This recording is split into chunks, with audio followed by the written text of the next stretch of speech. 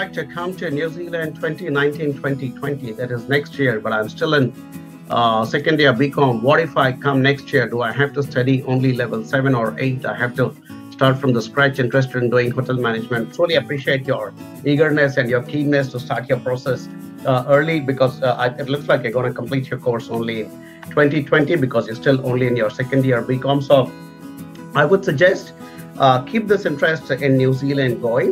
It's too early for me to give any answers because immigration laws keep changing, and sometimes the answer I give today, the information I give today might change. So ideally, it will be better if you talk to us and connect with us when you're in your last 3 or 4 months of your course. Get in touch with us at that time, because then those rules at that time would probably be the most applicable to your situation. So that's really what I would recommend.